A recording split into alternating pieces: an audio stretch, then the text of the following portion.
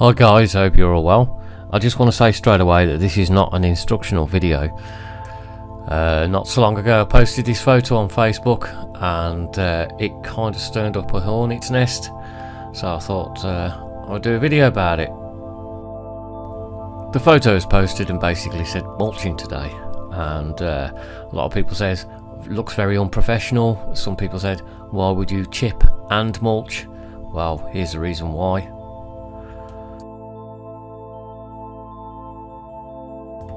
One of the biggest issues we have as gardeners is trying to get rid of all the waste. When I was on my push bike I had a very limited means of getting rid of waste, so a lot of it just used to go into the green bins.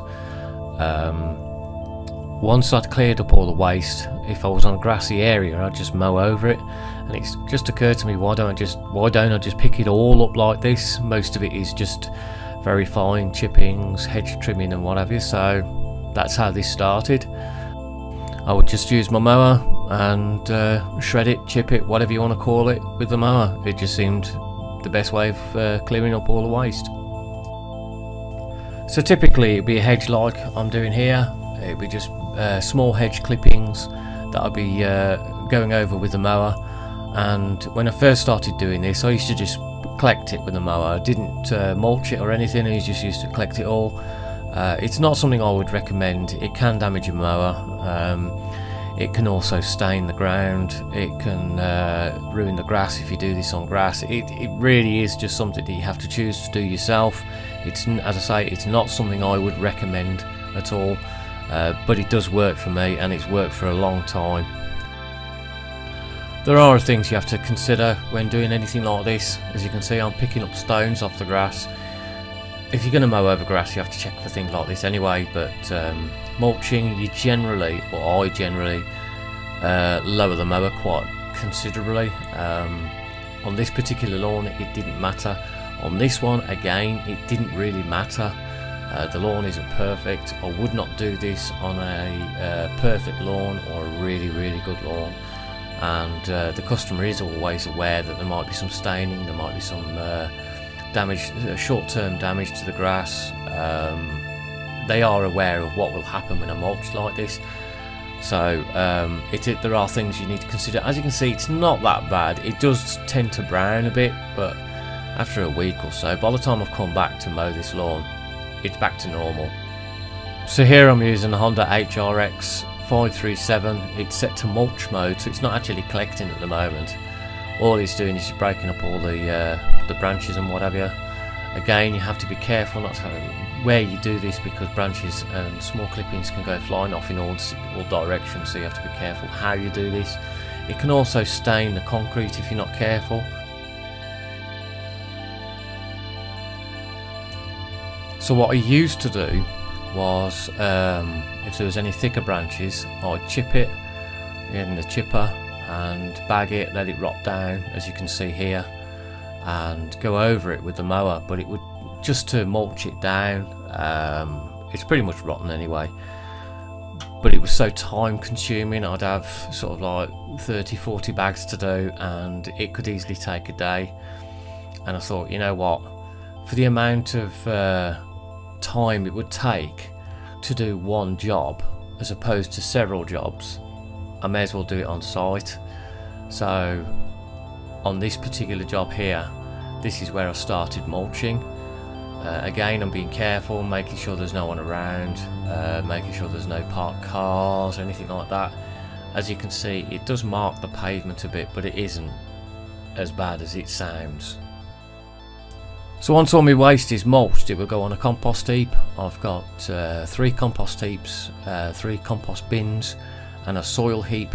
The soil is basically any sort of weeds, any weeding jobs that I've done. The bags will contain stones, soil, weeds, and I just put it on the soil heap, rotate it every now and again, and then sieve it, and then it go onto another heap, which would mean that it's basically topsoil. But as you can see on this one, once sieved, it really does become really good compost. Why waste it? Why give it to landfill? Why give it to someone else when you can utilise it yourself? So this is my rough compost heap. This is where all the shreddings would go, where you can see there's some long shreds there. I'd add grass to it, leaves, anything really that can compost down. I wouldn't call it a compost heap, it's more of a mulch heap, composted mulch.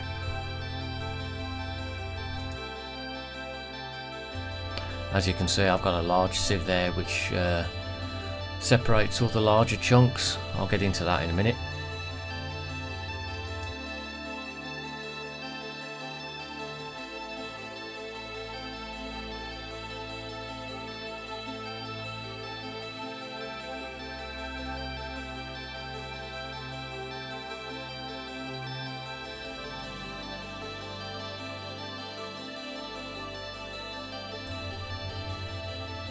So a lot of this I used to do by hand with a hand sieve, and it would take forever.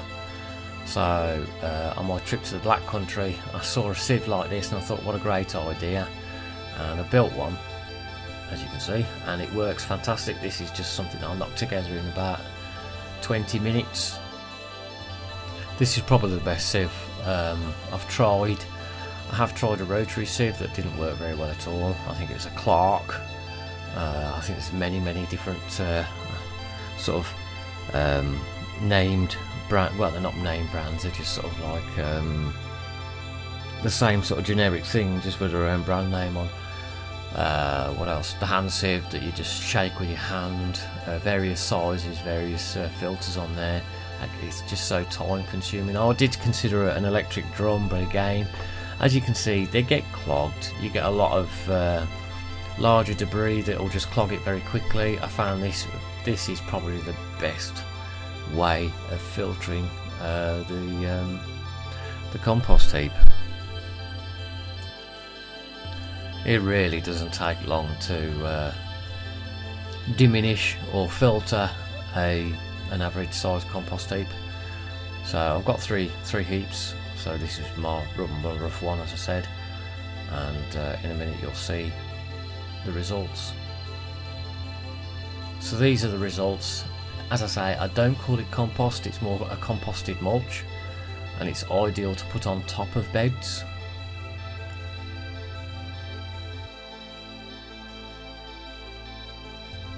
If I mulch on a job, it'll get put into bags like this and left for a few months, and as you can see, this hasn't been put on a compost heap or anything, it's just been mulched on site and I've just left it in the bags. This will go onto a compost heap eventually. You'll see in a second where I haven't chipped or mulched the waste, and that particular bag will be a tiny fraction of what I can fit into a normal mulch bag. This is a bed that I've been struggling with recently. It's full of clay. Very difficult. The rotavator just bounces over the top, and what I do is I take 1 or 2 bags with me, put it on top and let it break down. You can see it's not so bad now. Here you can see I have put mulch on this particular bed. I've probably put about 12 bags so far, and you can see it's just like concrete. Nothing really grows in here. They have got a few shrubs, not many. So it's just a case of attacking it with a mattock and then chucking as many bags of mulch on as possible. I generally don't charge for the mulch.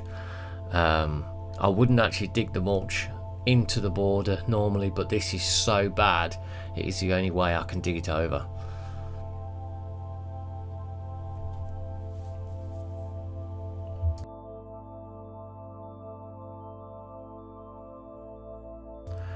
So basically, as you can see, I'm just using a mattock just to break up the clay, soil, whatever you want to call it, and I'm adding bags and bags and bags of the mulch, and then I just rake it over and rotivate it in with a little tiller attachment for the combi system. The combi I'm using is a 131R with the tiller attachment, and it works wonders on beds like this. It really breaks up the soil, makes it easier to dig over next time. If I didn't do this on a job like this, it would be just an absolute nightmare throughout the whole year. So for me, mulching, composting and putting it back on the beds just makes my job so much easier.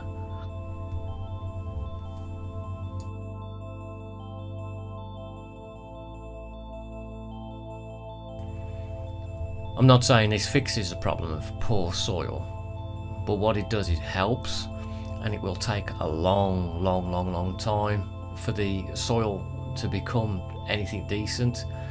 But as I said, on a weeding job like this, I have a choice. I can either mulch the beds like I'm doing here, or I can leave them and just constantly be fighting a battle against clay.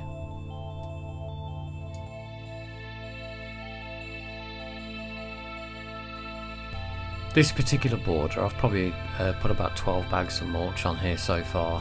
I think on this particular visit I put about 3 bags.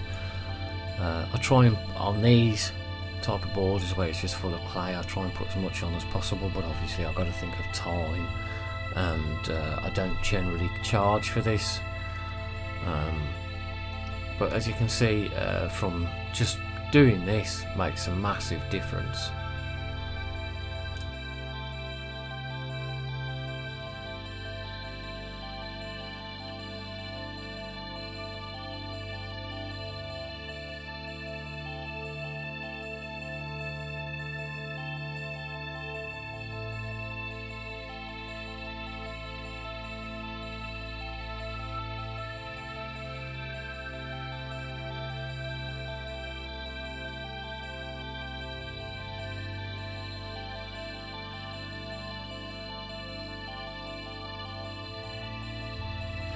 On this particular border, I'm just scraping the top and just taking the tops of the weeds off. There's not really a lot I can do here because of the roots of the trees, and then I shall just place the mulch on top.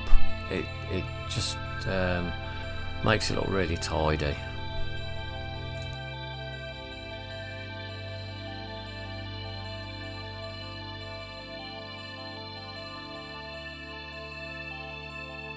Generally, I just take about 1 or 2 bags with me per visit to each garden. I just think it finishes off the job. It just makes it look really tidy.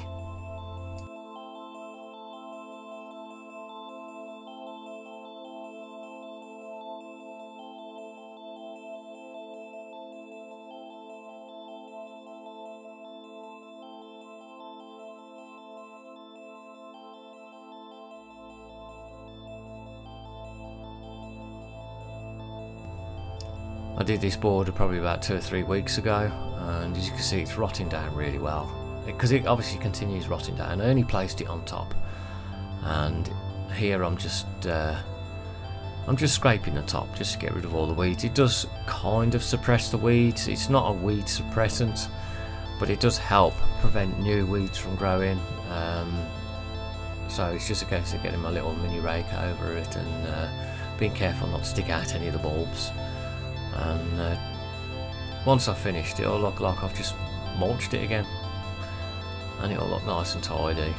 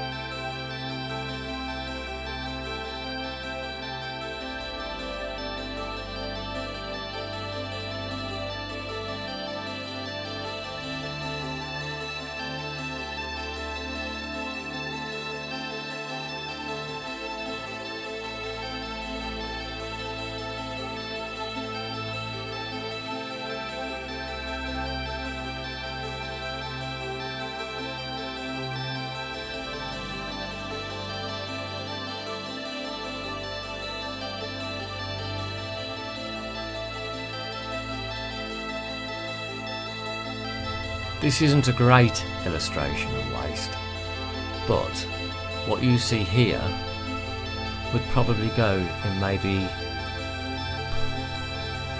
not including the logs, but it'll probably go in about 4, maybe 5 rubble bags if I mulch it down.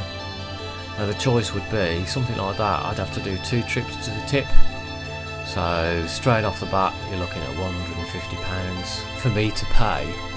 That's not my time, that's what I have to pay to tip it, if that's 2 van loads. Then obviously my time on top, and let's just say a couple of hours. And the truth is a customer wouldn't pay that, so it would be easy to chip it. Once chipped, you're probably looking at about 12, maybe 15 bags of rubber bags of chippings. If I mulch it down, it could halve it, because it really compresses down very, very well.